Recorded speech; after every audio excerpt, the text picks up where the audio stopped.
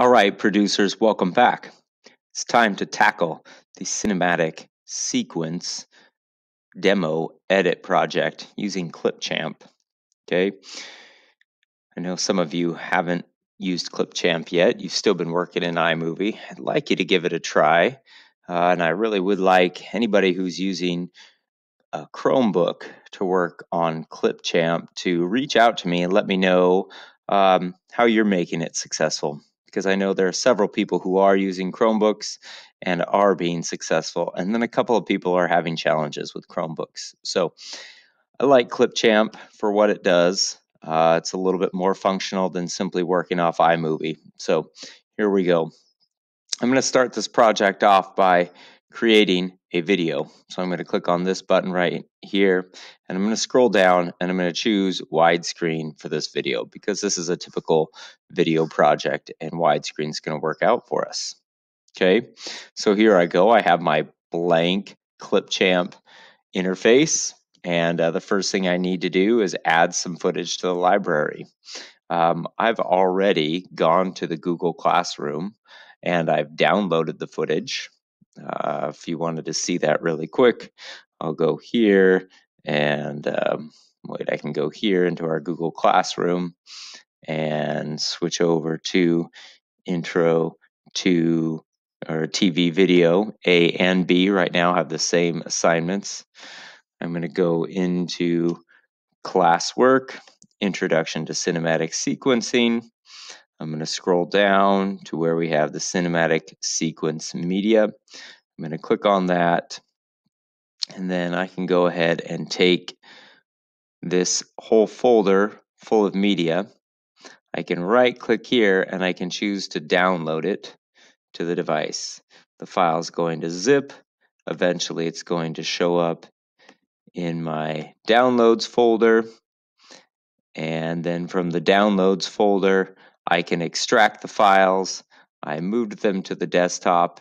It's in my cinematic sequence media folder, and I have all of the clips right here. Okay, once you have the clips on your computer, or you've pulled them off of Google Classroom, we can go back into ClipChamp here, and we can click right here to add media to the library. I'm going to click Browse My Files, and I'm going to go to the desktop where I have my cinematic sequence media folder, and I am going to double click to open that folder. And to start this off, I'm just going to take clips 1, 2, and 3, okay, just to show you how this project can move. And then you can go ahead after you've cut the first few, then bring in the next few. ClipChamp tends to work pretty well as long as we don't overwhelm it. So we don't want to bring in too many clips at once. I'm going to go ahead and click open. Right now, ClipChamp is loading these files up. It's giving me a chance to use them. And I'm going to go right here and I'm going to start with the first clip. I'm going to take this clip and I'm going to drag it down to the timeline. Okay. Really quickly, it said it was assembling the clips, but then it's done. And I can play this footage back and I can go ahead and I can watch this whole clip. The clip itself is a pretty long clip, really, at about 17 seconds. And this is where we're kind of getting into the concept of what we're doing this week.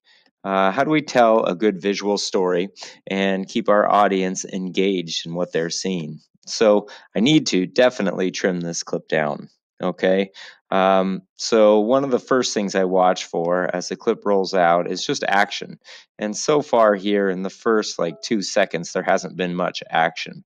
I keep playing it.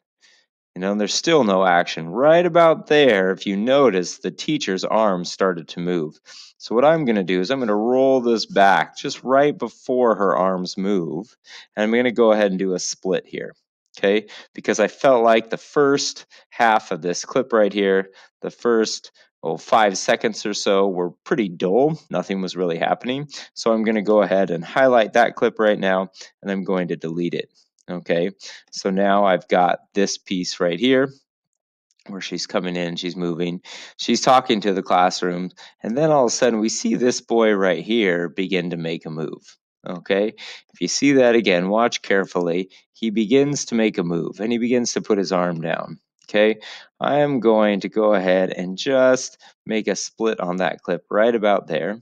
Okay, and I'm going to go ahead and take this part and I'm going to delete it, because when I go into the next clip, I'm going to bring this down here and look at it in the timeline. I'm going to watch it.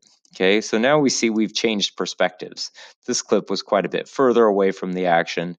In the next clip, I have an opportunity to bring my audience closer to the action, okay, so they can get more connected with the character in the scenario. I'm watching this clip, and still you see for the first chunk of this clip right here, nothing very exciting happens. So if I keep watching it, there I see his arm begin to move down, and if I think about it, wow, what I just saw right here matches what he was about to do right here when he was moving his arm down. So what I'm going to do is I'm going to play this again until he gets to the point where he's about to put his arm down, and I'm going to stop him about mid-arm, so mid-movement right there. I'm going to go ahead and split this clip. I'm going to get rid of the front clip. I'm going to hit delete. I'm going to play this back. Here we go. We see his arm going down, and then as if nothing ever happened, the audience just got closer to the action. We see the boy's arm going down, and it continues to go down the next shot. So what we have to figure out next is, what else is he going to do? He's going in here and he's about to rip a piece of paper. But you see he stops and he actually is challenged. He can't actually rip it out. But that's okay. Let's go in here and let's start right on the middle of an action that's about to happen. He's about to pull the paper out right there. I'm going to go ahead and split this clip, and I'm going to look at the next one. Okay, I'm going to pull the next clip down. Oh, after I get rid of this, I'm going to go back and I'm going to pull the next clip down. I'm going to drop it off here. Okay, and we're going to play this again. And here we go. Now he's grabbing a piece of paper. He goes and he rips it out and he begins to crumple it up. So in this last shot, he went to pull on it, and now I have this big gap in the beginning, and here he pulls on it again. So if I want to right here, I'm going to play it. I'm going to stop it right as he's about to pull it out. I'm going to split the clip right there. I'm going to highlight the clip. Then I'm going to split the clip. Then I'm going to click on it and delete it. And watch, we should see this action flow smoothly now. Goes in, he goes to pull on it, and it gets pulled out. Now, after you make a clip, if it's not as smooth as it looks for me, you can highlight the clip and you can go on the end, and we can stretch this out a little bit. So if you'd like to add a little bit more to it, we could stretch it right there. So now we see he goes to pull it. Oh, and he actually repeats it again. So that wouldn't work out very well. So I'm going to take this, I'm going to dial it back down a little bit. If I want to see where that action is coming out, I can look at this right here. All right, so again, let's trim that down a little. See where we're at, trim that. So it looks like he's grabbing it and he's about to pull on it. Here, he grabs it, he's about to pull on it, and it finishes. That looks pretty good. Trust me, the rest of the clips can work out this way too. Every now and then you're going to cut away from the action. So you're going to cut to a reaction shot of the girl sitting across from him. And that's going to give you a chance to kind of break from the action and take control of the audience a little bit and make things somewhat dramatic. But you should still look for opportunities to make these cuts on action. This should be a very quick moving sequence, and it should feel smooth when it's all done.